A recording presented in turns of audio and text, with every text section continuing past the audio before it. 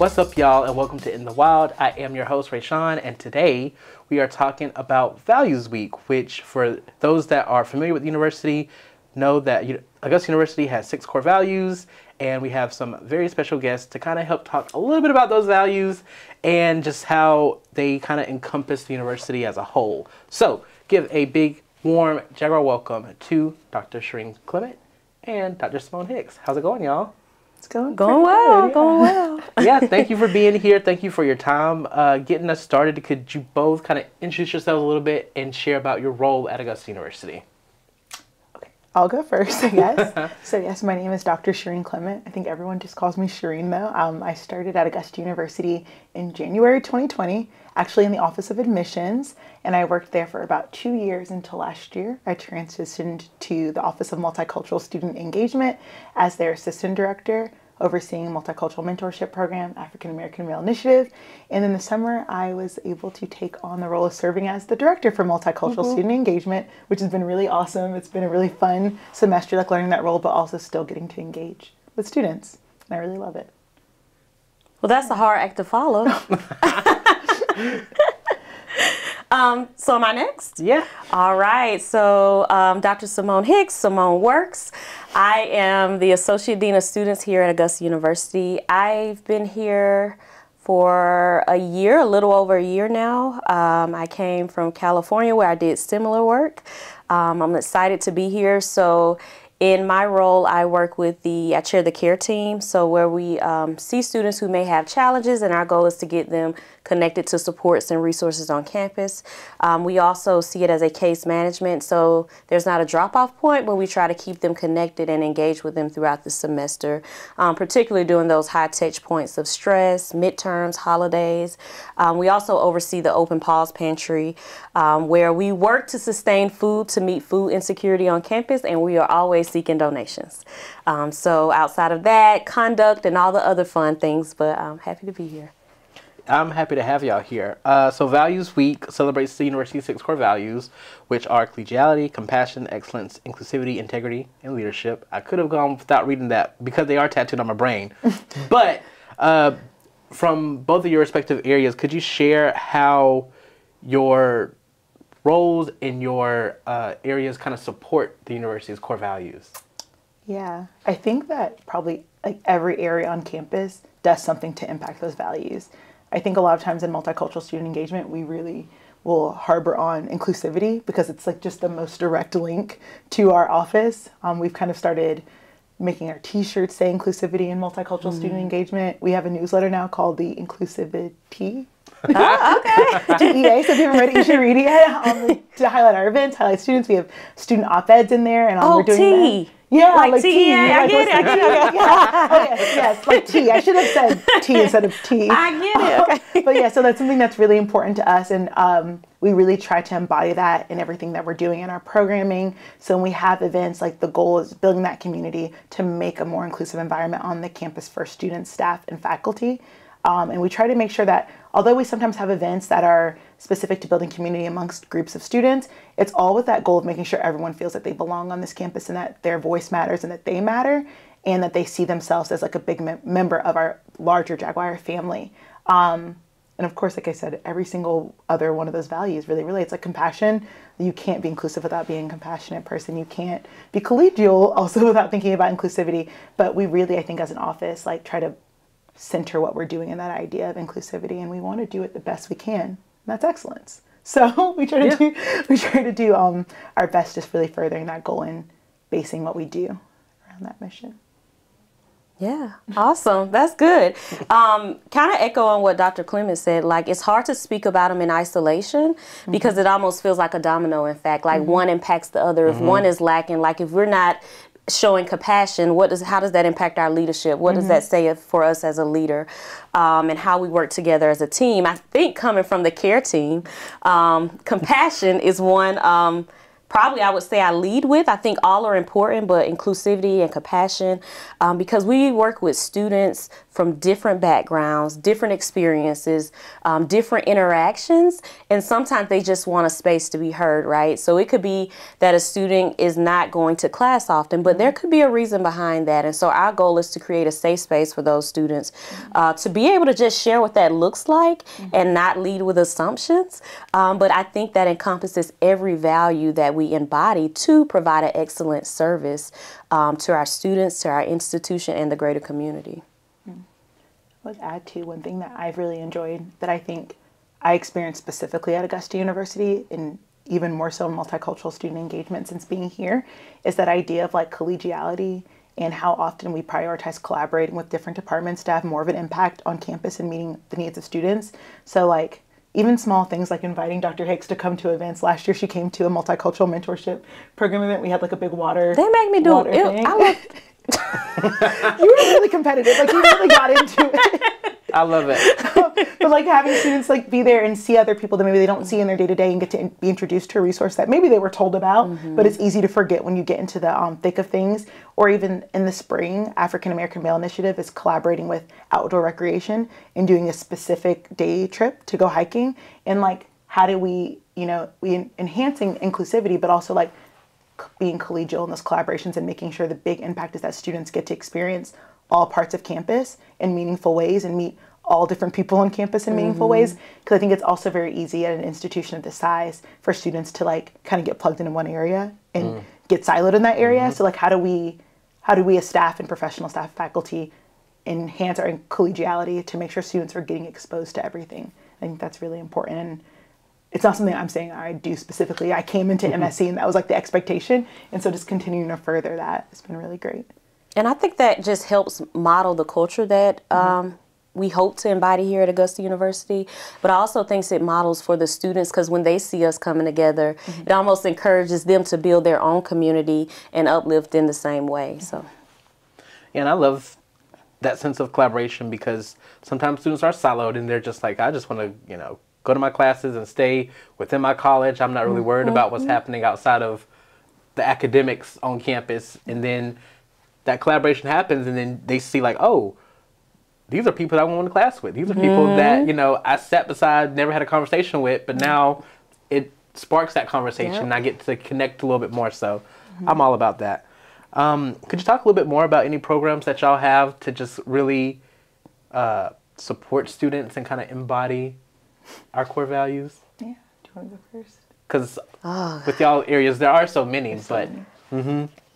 Go ahead. Okay, I'll go first. I'm like, I think it's less problematic. So. Oh, that's okay. Yeah. So we have some, I would say, like we always say, like our larger and smaller programs. And we're not talking about impact. It's really like the size and scale of them. So I think they're all impactful and important. Every year we do the Unity Talent Show, which historically has been during Values Week. It's not this year, but historically it's been during Values Week. And the Unity Talent Show is just an opportunity for students to come together, but also staff and faculty, because they can do talents, they just can't win prizes, come together and show off their talents, especially those talents that coming from maybe unique to their background or their experiences, and be able to share that with our community, compete for a scholarship. And it's just a really fun night to come and kind of see students, sometimes students you maybe never knew had these talents, come out of their comfort zone. And I know on the flip side, students getting to see faculty and staff like sing and things like that. Last year, Jessica Cooley did a performance, and now everyone, that's how I think everyone maybe found out Jessica Cooley could sing. Maybe y'all knew before, but I don't think anyone else knew. So it's really fun to kind of see people outside of maybe the confines of an office or a classroom and celebrate that idea of inclusivity and that all these talents and different backgrounds matter. One cool thing about this year's Unity Talent Show is we're actually bringing in visual art and photography. So students will be able to display that and compete, which I'm really excited because that's a new thing.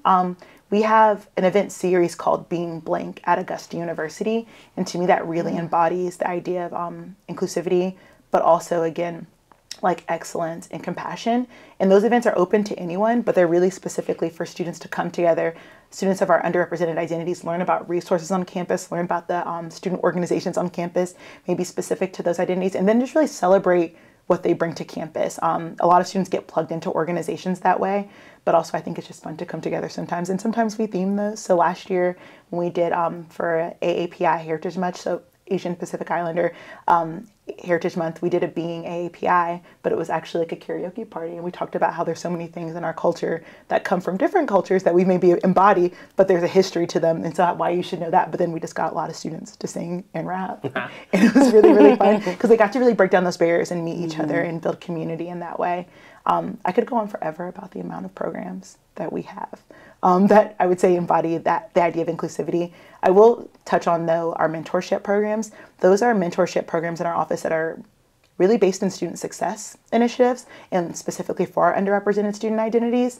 And so although you're looking at the idea of inclusivity, you're also looking at excellence and students feeling plugged into campus. And so those programs allow our incoming first-year students to get paired with an upper-level student who, in most cases, share an identity with them. And they do things throughout the year, fun things, but they also take classes together. So they're all taking inquiry together. They'll take leadership together in the spring. We get to teach those classes to them. And they really are able to come in and kind of, I think, build that strong foundation for their transition to their first year. Even before the start of classes, they're coming in and meeting each other. And so those two programs are some of my favorite programs to work with because you get to really see students grow and feel this comfort and this confidence about themselves as they're entering college. And that's always really fun to see them first year to then you come back sophomore year and they got it. They're ready to go, you know, and so I really enjoy working with those ones. Oh, you made me think about something because from the Dean of Students perspective, we don't per se do a lot of programming. We're more of, I see as a response office in time. So whether that's a crisis, whether students having an issue, whether there's a conduct issue. But what I like about it is having the opportunity to see them leave that way, but leave with that confidence that Dr. Clement just mentioned. So really being able to build and walk with those students through the journey. So one of the things we try to do, because we don't want the narrative that we're just an office you come to, you know, when something's not going well, but a preventative visibility, right? And so trying to do more tabling on the porch of the house and things like that to get out there, to just create a space where they feel they can just come say hello, and they've been doing that. And so it feels really good when they come back just to say, I'm actually doing well today. And so those are the moments that reminds me of the why, and those are the moments that reminds me of why these are our values and our mission here at Augusta University. This is a little off topic, but very relevant because last month we did an episode on some campus ghosts. Dr. Hicks, you work in Bellevue Hall, and Shareen, you came from the Nay House. Yes. Would you like to share the spooky experiences that y'all had really quick? I'll share. Okay. So, upon starting here, they mentioned this ghost, but I'm like, you know. Until one day, this gloomy Tuesday, I don't know if it was Tuesday, but Painting a scene. I was in the office, and my office is upstairs, and I thought that people were still downstairs because I heard someone walking up. So I then began to shout everyone's name in the house, and no one's responding. So now I think they're like playing a joke on me. So I come out of the office, and I don't see anyone. And then they go back downstairs. And then they come back upstairs. So there was only one option for me, and that was to leave. And so whatever was supposed to be finished that day did not happen. But this is a real experience. I've also seen, actually one of the students seen a figure in the basement. I'll go in your basement? No, from the door, the outside door. Yeah. And so you'll walk towards it, and then it'll fade away like this. I'm serious. It'll be there, and then it'll fade. It'll be there, then it'll fade. This is real. That's a real experience. I love that. Do you want to share yours? Yes, I will clarify that one. I grew up in Savannah, and so in Savannah, everything is haunted, and you just accept that. But in a real sense, in a lot of life, I'm like, I don't believe in ghosts until something spooky is happening, and like, I very much do believe in ghosts, but like, I like to posture, like, oh, I don't even believe in that. that's It's not a fine. thing. But then I get spooked out, and I'm like, they're everywhere. Get out. But I will say, Dr. Hicks's spooky story was a lot more legitimate because mine is more me blaming a ghost for being clumsy. So I did work in Vinay House. Everyone knows it's haunted, and it is spooky in there. It's creaky, and you never know. But one, I would say gloomy Monday morning, but I don't know if it was gloomy or Monday. I was in my office, and I had gotten all this stuff to clean up, and I was taking it down the stairs, and I was maybe just, I don't know if you've ever walked down the back stairs of Vinay. They have the front stairs, which are like carpeted and nice. The back stairs are very steep, and I was going down, and I slipped, and I fell to the bottom. and was screaming. Thankfully, Miss Patty Peabody heard me and came and checked on me. But ever since, I have said, oh, the ghost pushed me down the stairs, because there's no way it was just me. Like, I'm a lot more poised than that. Everyone knows that about me. I never fall. But yes, I like to say it was the ghost that pushed me. Okay. But I do believe there's a ghost in there. I don't want to keep blaming the ghost, because sooner or later they'll hear and then they'll probably start following me. But yes. But now you work in the JSAC in the MSC Center. Yes, and there's not ghosts in there as far as I know. So that's been great. We can talk about it after the show. But could you talk a little bit about the center, because it's still relatively new to the JSAC? Yeah, we just celebrated a 5th birthday of the center, like being there and the office kind of being established. So yeah, the MSC Center is, I think, one of the most fun places on campus. My office is, like you said, actually located in the center. So a lot of times I get to be around students and they're cheering and having a great time. I think sometimes students walk by and they think like, oh, that's a meeting room or something specific, but it's an open space for anyone to come in.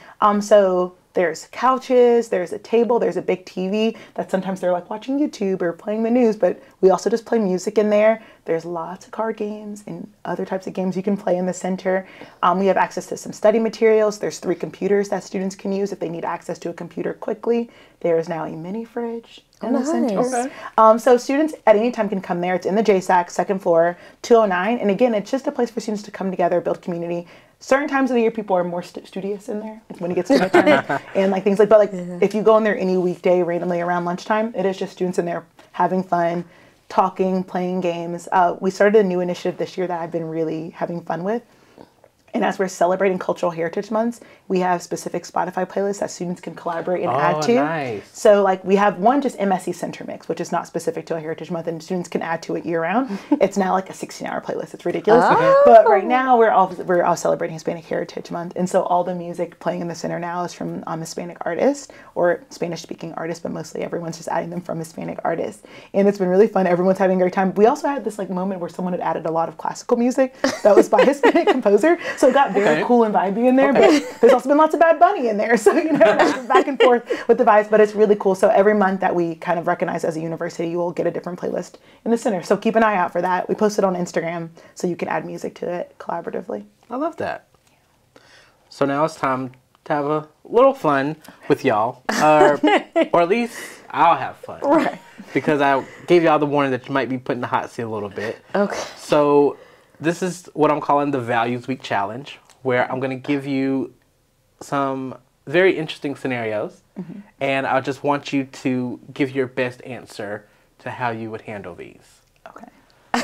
So, getting first up, to test your sense of collegiality, imagine you are a professor at Augusta University, and you discover that one of your colleagues, who is a close friend, has been sharing exam questions with their students before the test. They claim it's to help them succeed and maintain a positive collegial relationship. What would you do in this situation to uphold the value of collegiality while also considering the ethical principles of fairness and academic integrity? That's cool. Are they sharing the answers with everyone in their class or just select students in the class? Let's just say select students. Okay, so that changes it. Why did I ask? I should have assumed. I should have gone forward making the assumption.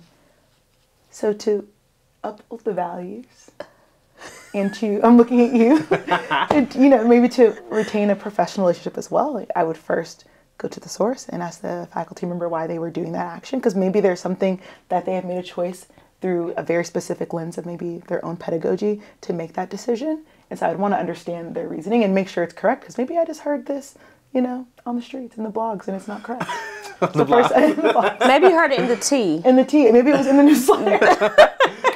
So maybe I would go first, like confirm that that's what's happening with the professor. And if so, and there is no reason that it should be happening, maybe I would go to the Dean of Students office and get their support as they are advocates for students.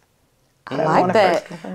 I love how you gave the benefit of the doubt and then you just transitioned it over to Dr. Hicks. Like, you can do it. So, okay, I'm really thinking about this. So the first thing, seriously, I think it's important to go directly to that professor, because sometimes it could be misinterpreted. Maybe there's a student for some reason that has access to something. I don't know their accommodations, right? So there could be a reason. So maybe understanding it, and colleague to colleague, hey, you know, I heard this was going on. I just wanted to know more about it, and I want to let you know this is happening.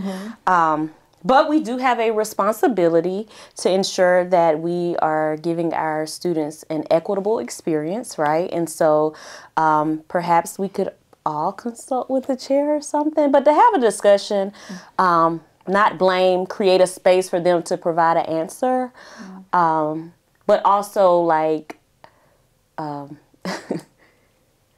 encourage them to lead their process and talking with their supervisor.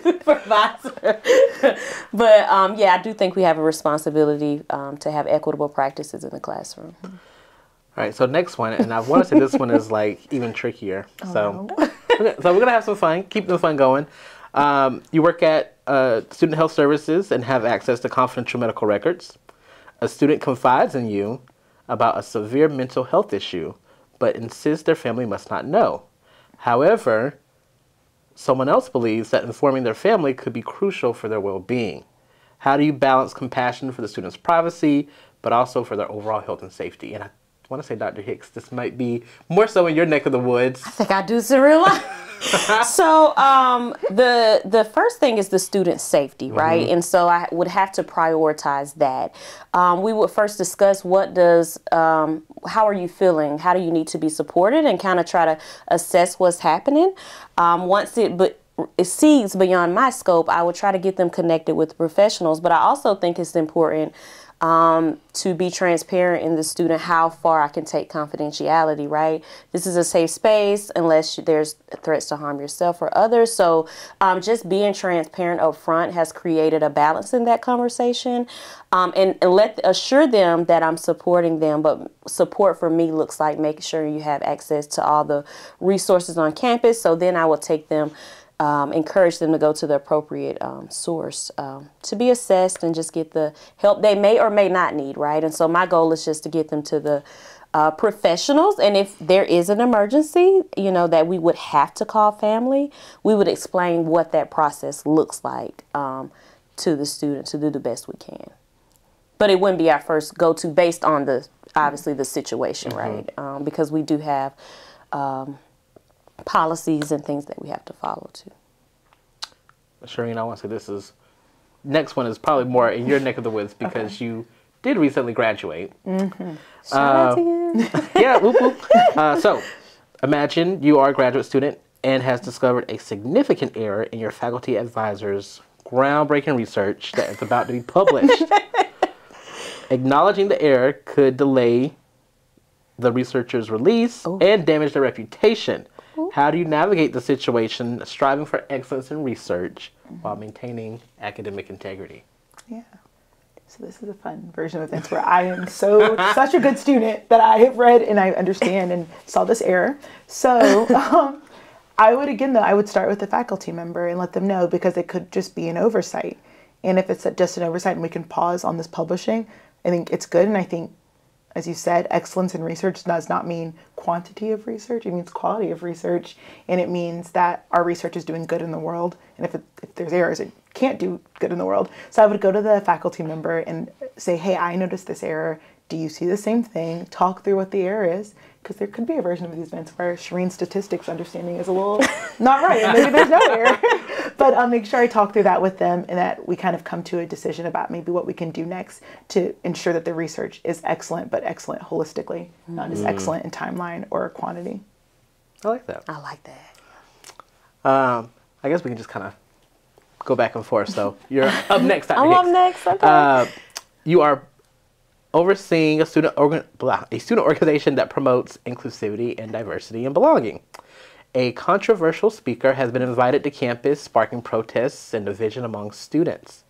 Some argue that it is essential to protect their freedom of speech, while others feel that the speaker's views are harmful and go against these principles. How would you strike a balance between free speech and also providing a safe and inclusive campus environment?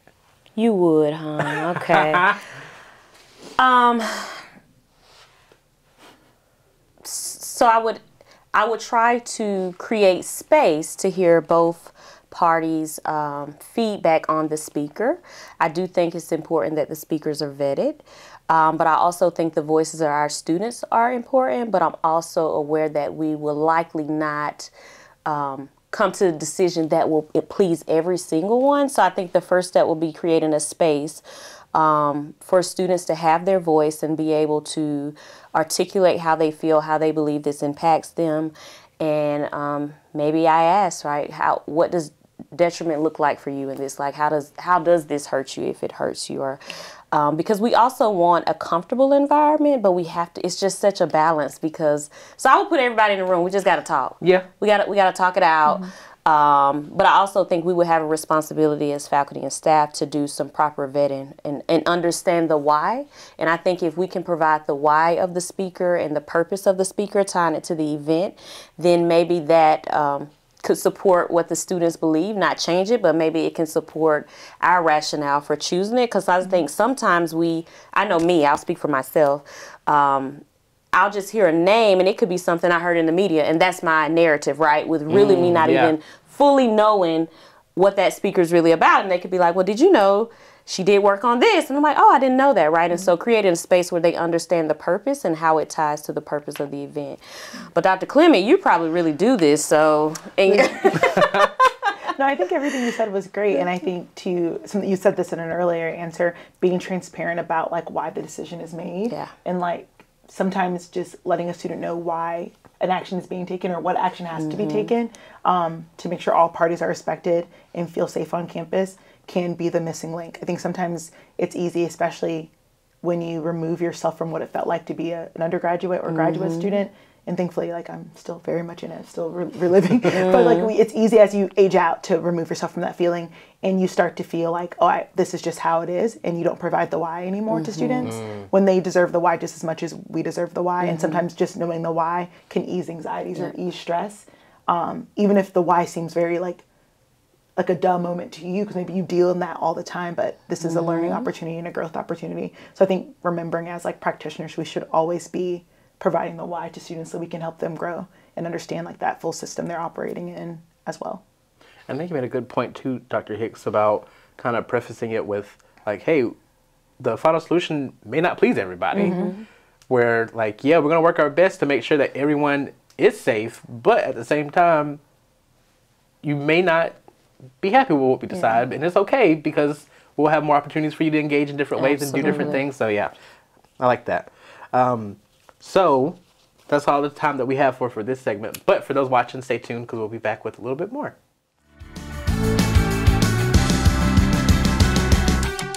Hello, my name is Susan Davies, and I'm your Vice President for Enrollment and Student Affairs. I'm so delighted that I get to talk with you today about 4 to Finish. These are 4 aspects that we want you to incorporate into your life here at Augusta University in order to be successful. We feel like if you incorporate 4 to Finish, that you will be happier with your Augusta University experience and that you'll graduate on time. So what is 4 to Finish? Number 1, engage.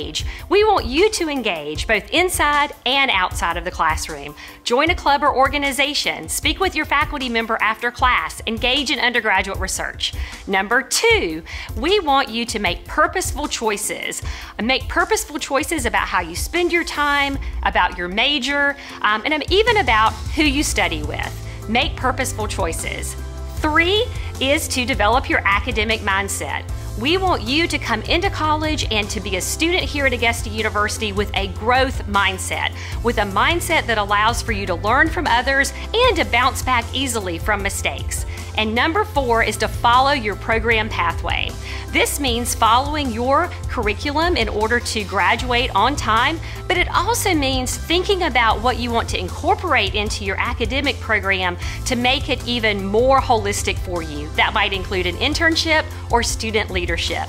When you graduate from Augusta University, we want you to graduate with your degree in one hand and a career plan in the other. And 4 to Finish will get you there. Welcome back, y'all, to In the Wild. And with us in the studio, we have Dr. Clement. I almost said Shareen went by your first name. And we have Dr. Hicks. We are talking about Values Week, but switching gears a little bit into more of what y'all do year-round to support students, because it's not just Values Week when we come together to do things. And I want to say, for y'all's neck of the woods, y'all stay pretty busy the entire year. Even in the summer when students aren't here, you're planning and preparing for them to come back. So could you talk a little bit about some of the year-round initiatives that y'all do to support students? Okay, so our primary role and something we really want to prioritize is our open pause pantry, overseeing that and sustaining it, right? And so food insecurity has increased, and this is a good problem to have, but sustaining is something that we want to work on. And so we have a lot of visits for students. We create an open space for them. The students just have to scan in. We have 2 locations, so one on the health science campus, one on Somerville campus, and so it is free for all enrolled AU students, and we're open Monday through Friday, 8 to 5. We always welcome partnerships, so we've started this year. I'm really excited. We'll be joining SLE to do some events and some drives and some competitions, so I'm really excited about that to help sustain, because when we're fed, we can perform well, right? And so this ties directly into student success, and so we want to eliminate best as possible that barrier and create that access and maintain that access for students. I oversee the care team, and so that's the campus assessment, response, and evaluation. I have to sound it out. Team. So essentially it's to be preventative, right? And so we have a care report. And so if a student, staff, community member, friend knows a student may be experiencing something or they're not sure, they can submit a report to us. It is not an emergency response, but within 24 hours we try to get back with the students. And our goal is to meet with our care case manager. We have 2 social work interns as well in the Dean of Students office. And so, yeah, it's really cool.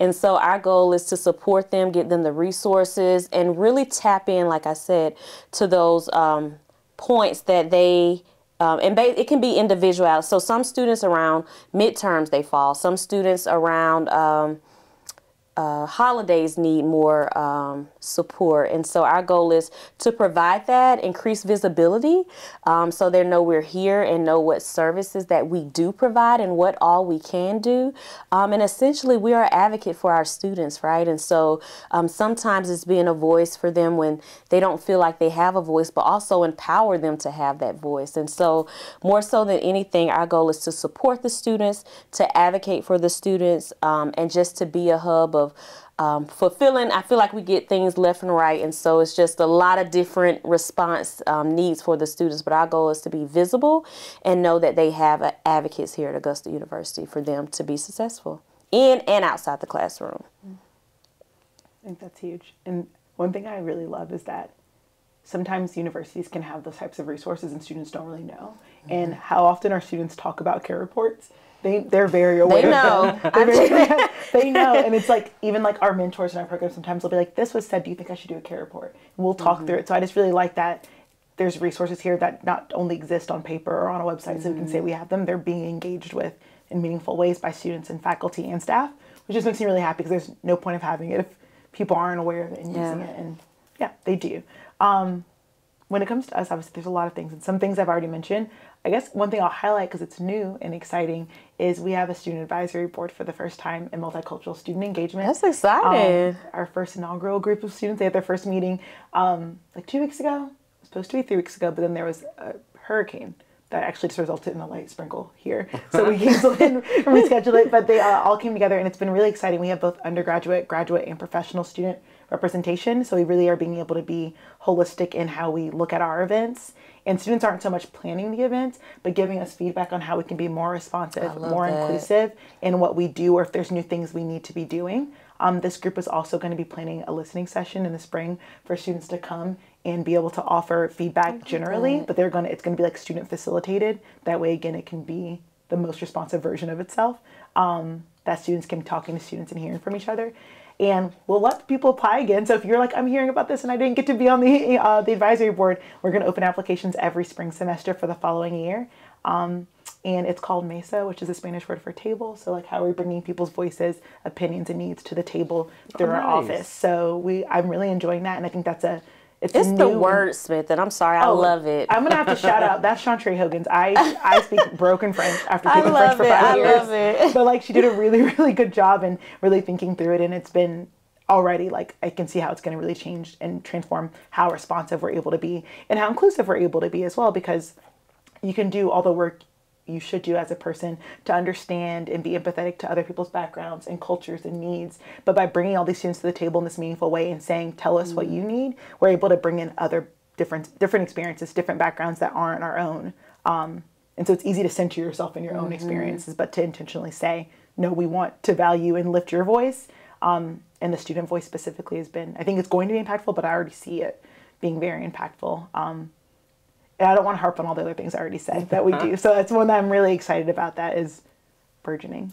And that's so powerful, like, because I think, how can we make any decisions without the students? Like, that they're the why that we're here. So giving them that voice to be at the table that directly impacts them, I absolutely love that. I'm excited to see where that goes. Yeah, one of my questions here, I wanted to gauge what you already kicked it off of, like, yeah, how do you go about facilitating or figuring out, like, what do students need and what they're saying on our campus? Because, yeah, there are studies, there's research, there are conversations happening at a larger level, you know, throughout the country. But, you know, Augusta University and our campuses, we have our own things going on. So I think that would definitely help keep all of us informed of, yeah, this is what our students are saying, this is what they need, this is what they're expecting from us. Yeah, what they want to see and how they want to be engaged, because it's easy to, like, make an assumption, or I think as higher ed professionals, it's very easy to be like, well, at my last institution or at a previous institution, this worked. And it's like, that could be a great idea, but was it for that place and not for this space? But I think, too, with the students, and it's not every single student at the institution, but a lot of the students who interact with our office a lot feel a unique amount of comfort with letting us know when they think we didn't hit the mark. Or when we could do something better. And sometimes I'm like, dang. but also after I'm able to sit with it, I'm like, okay, let's flip it. How do we make it better? How do we become more responsive? We've had some luck with, like, showing up to student organization meetings and asking. They post them on Presence, so I feel like I'm invited to them. So, like, hey, we want to do this, and this, like, directly impacts this identity group that, you know, you're a part of in this organization. What do you think of this? Or really, I think we talk a lot about co-creating experiences with students instead of creating experiences for students. And so how often we're able to have an event where it's Black Student Union and Multicultural Student Engagement is having a Black History Month ball, or Multicultural Student Engagement and Lambda is doing National Coming Out Day. And when we're able to do that, those are our best events, because they're responding to the needs of the student, and we're letting them tell us. And I think there's a vested interest in the success when we're co-creating with students instead of telling them what they need or want. Yeah, I think that makes a big difference to have that buy-in and that just personal investment from them. Yeah. And I'll be honest, I think they teach me more than they probably know. Seriously, I learned so much from them. And I just see myself as a support to them. They're in the driver's seats of their lives and their process. I just fill the gaps every now and then to help them with the tools and resources. But I learned so much from them, whether that's sayings, whether that's what they don't like, whether that's what they like. And so, yeah, I love that. Are there any other ways that y'all use to kind of stay connected with the student population here on campus? Events.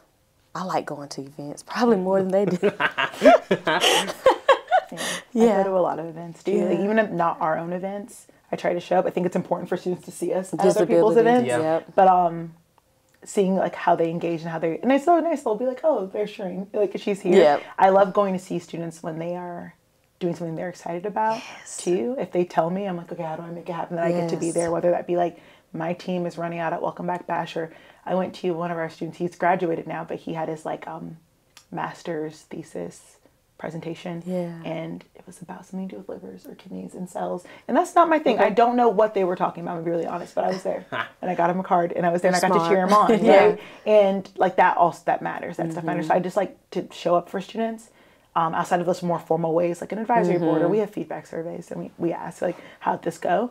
But building genuine relationships by showing up, I think, is the best way, because that is why they feel overly comfortable to tell me when something wasn't good. It's because they think that I care, and I do care. But how do you show that? I think it's just showing up when you can. Yeah, and especially when you're always asking for feedback, like, at some point it will connect and like, you want to know what's going on? Well, I'll tell you what I think about it.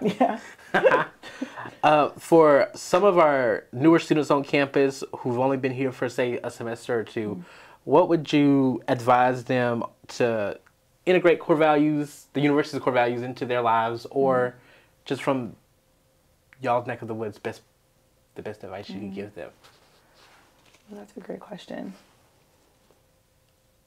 Oh, that is a great one. With integrating them, I think sometimes it's really easy to see them, and maybe not everyone's going to memorize the values. Not everyone's an orientation leader, an expert orientation leader.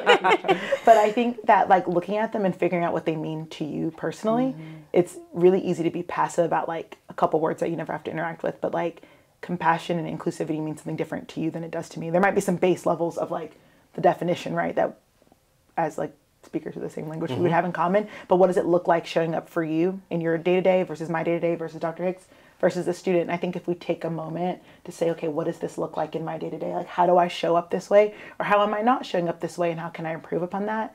I think is a way to really work on integrating it into your life, because then it's not just like an idea out in the world. It becomes concrete. So like, how do I become collegial?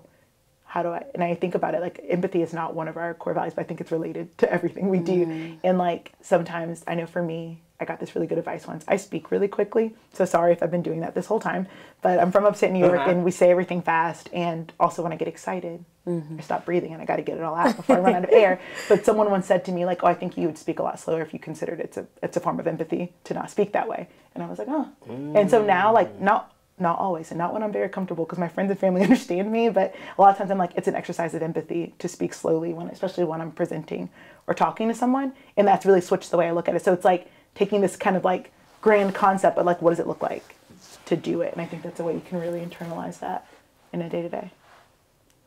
That was good. Drops mic. I would say, gosh, and I don't even know if this will answer the question, but I'm thinking of what advice. What I've noticed probably a struggle is just being authentic to who you are. And some of that could be not knowing who you are, right? You get to, up until you matriculated through school and grades, and now you're in college and there's this level of freedom, but there's also access to so many different people from different backgrounds, different experiences, and so you can get caught up in who they are and lose who you are. So encouraging students to own who you are, but respect others for who they are, because sometimes when it doesn't align, we could frown up and feel it's wrong or weird, as some would say, right? But it's just who they are, right? And so owning that, maintaining that, but creating a shared space and being respectful to others, right? Having that compassion for something. When you don't understand, seek opportunities to learn, because sometimes it's out of what we just don't know, right? We're uncomfortable with what we don't know. So creating those spaces and just really being the author of your story. Social media impacts how we look at ourselves, how we see ourselves, the timeline we give ourselves to finish school, right? And it's so impactful. So sticking to who you are, owning your process, owning your path, recognizing this is not a race, is the advice that I would give students. That and to echo Dr. Clement, like finding out what those values mean to you, because that can look very different. I think of leadership, right? A leadership for some is being in the forefront. Leadership for others could look very different. And the truth is, there's no one way. And so when you can tap into that and bring you into it, there's nothing better, because no one could be a better you than you. I love that. I'm glad you pointed some of those things out, because I think when I reflect on my freshman year, because I grew up in a very small country town here in Georgia, and I never lived anywhere else. And so, we're very diverse. I have a large family, so most of my time was spent with my family. So a lot of my belief systems and the way I did things were just based on how me and my family operated. And so then coming to college, it definitely was a place of discovery, because I'm like, oh, y'all do it this way? Or y'all do that? Or I've never heard of, you know. Like what? So yeah, it was like that. Those first couple of semesters on campus for me was very eye-opening in a good way, because I was like, now I do want to meet more people. I want to see how everybody does different things, and whether it's from how they just handle their household or from how they handle their careers. Like there's so much. So yeah, college is definitely one of the best places for self-discovery. Absolutely. I think trying new things and trying everything, it's such I feel like when I went to college, I enjoyed my college experience 100%. But sometimes I'm like, and now I'm much older than I was when I was an undergrad. And I'm like, man, I should have done this. And I'm 31. And then sometimes I'm like, oh, I should have been a communications major. Yeah, you go. Why did I study abroad? I did not study abroad. It's Me either. Right? That's my biggest regret. So it's literally, because it's not a better, cheaper way to do it. Yeah. Now I'm traveling as an adult. I have to pay for everything. Right. I'm like, plan everything. It's not fun. Yeah, it's very, taking advantage. So it's just like thinking about when you're making a decision on like, should I join this club or should I go to this event or this career services workshop? One, you paid for it. Absolutely. I think people should always remember that you paid for it, even though they might say it's free, you paid for it. That's your student activity fees go, or whatever fee it might be related to. But also like imagine like when I'm 30, will I wish I had done that? Yeah. Or when I'm 40, will I wish? And likely you would have in most cases. So like balance obviously is important, but I think sometimes it's easy to be passive about not doing things because you think you'll have a million opportunities. Yeah. And time moves a lot slower when you're 18, 19, and 20. It doesn't move as slow Yes. when you hit your 30s. But like don't like take advantage of all the stuff that you get uniquely offered to you in college. And there's so many things that, even like a gym, I pay for the gym now. I pay for it outside of what is just a fee that I paid once. Should have gone to that gym more. I couldn't tell you where the gym was at my undergrad. I have no clue. My group fitness classes, I should have gone to spin. Maybe I would like spin by now, but I didn't do it. So. Right. Yeah, once you're past the point of graduation, you do reflect on like, I could have taken advantage of this, and this, or at least done that. Yeah, you start thinking about it. And then everybody, you have friends or like siblings who go to college and you're like, man, they're doing that. And I saw my little brothers now in college and I'm like, do everything because I seriously don't want to do it. So, yeah. And for me, because I'm an AU alum, I'm always like, oh, they didn't have this when I was a student. Right, you're like, what? Y'all were only talking about open pause pantry when I was there. Okay. Now look at you. All the times I could have had, some extra help when I was struggling. Absolutely, absolutely. Because there were some struggle summers on campus for me. But got another little fun game for y'all. Okay. So this time it's a lot less hot. So you're not in the hot seat, so you can have that sigh of relief. But they are still based on the values and some scenarios from some popular TV shows and movies.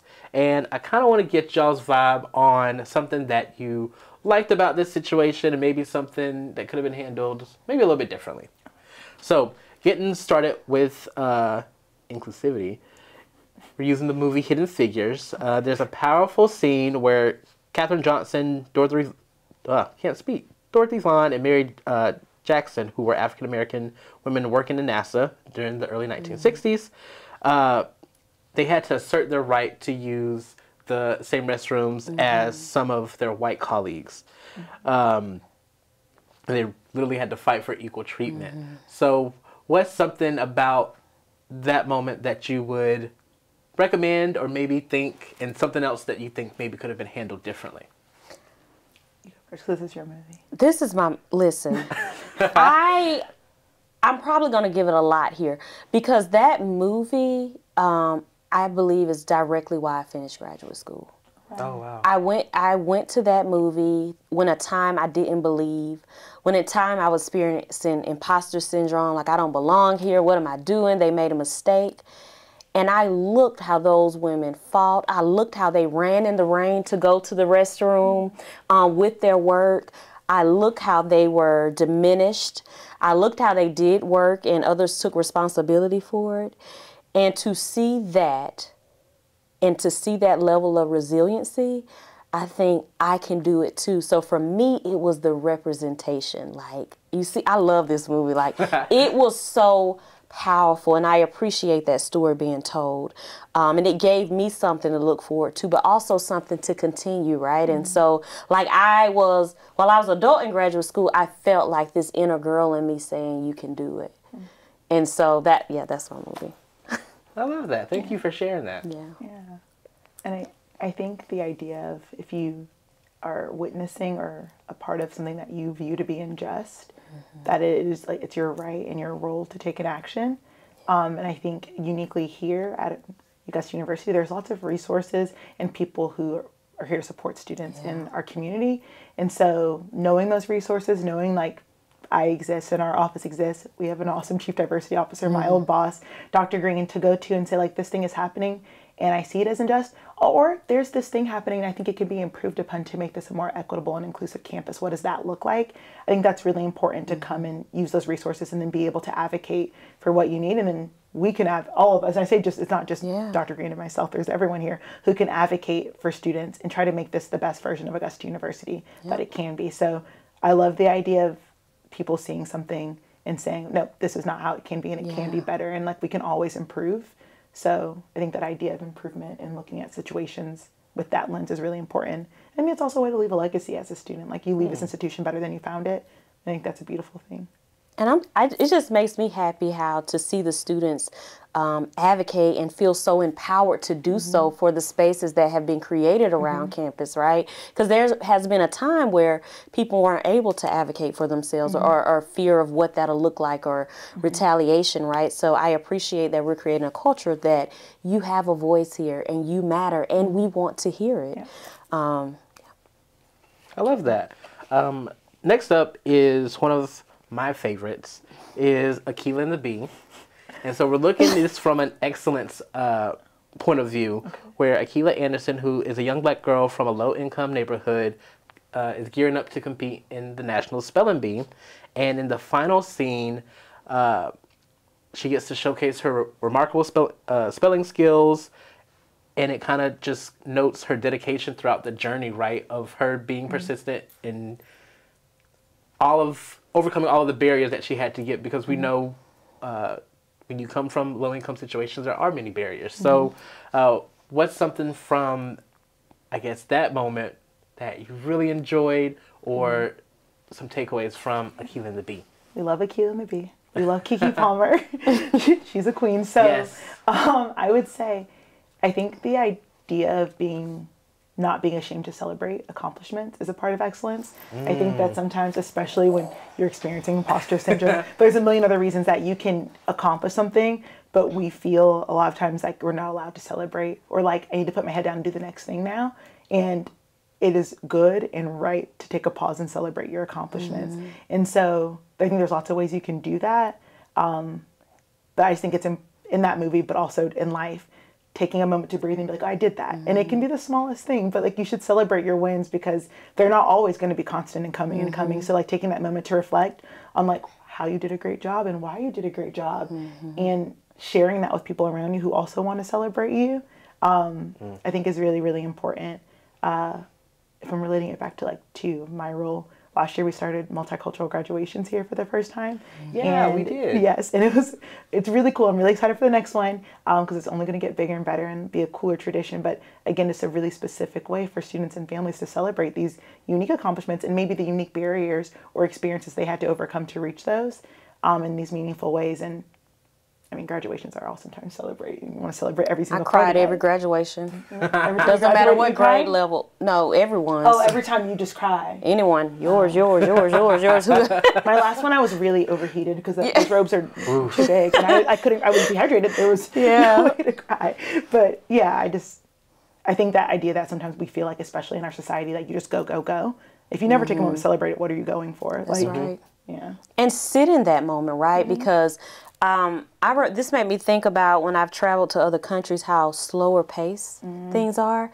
And here we just go, go, go. Because usually here we graduate and what do we do? Think of the next thing, right? And so really taking that opportunity to sit in that moment, not dim your light to make others comfortable, but own that this is a moment. It's okay to be proud of yourself, right? And not sizing up the accomplishment, because nothing is too small, right? Like whatever that looks like for you, like celebrating that. And I love to the culture of celebrating with others, because most journeys come with injuries sometimes, and that doesn't have to be physical. That can be emotional. You know, that could be you had a bad day and it impacted you, and so it's something worth to be celebrated.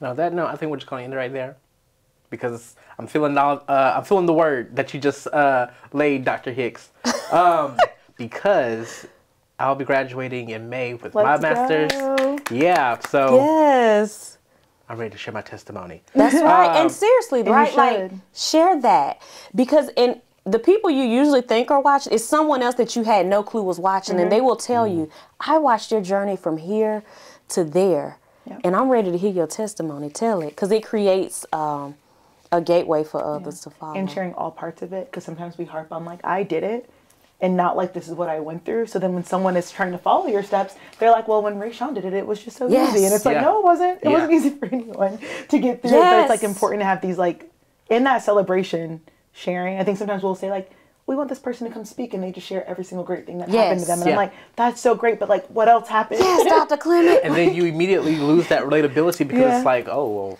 I had to overcome this, and this, and they make it sound so easy. Yes. Like, it wasn't easy. Everyone saw me crying over the last 3 years. So. And it makes me think of what's the iceberg? Like the big. You see you see the tip of the iceberg. You see the outcome, but you didn't see the denials. You didn't see the no's. You didn't see the headaches. You didn't see the loss. You didn't see the grief. I can go on and on. You didn't see what made that up, right? And so understand that my tears at the end and my happiness is much more about the final product, but it was that journey. The journey. And so we celebrating over here. Yeah. Well, thank y'all so much for being here. I feel inspired. I hope everyone watching feels inspired. If you're watching and it's during Values Week, make sure you participate in all the events and you learn all about the university's core values and go experience the MSC Center. Stop by Bellevue Hall. I'm sure Dr. Hicks will not interact with the ghosts. Interact with you. But yeah, thank y'all for being here. Yes, thanks for inviting us.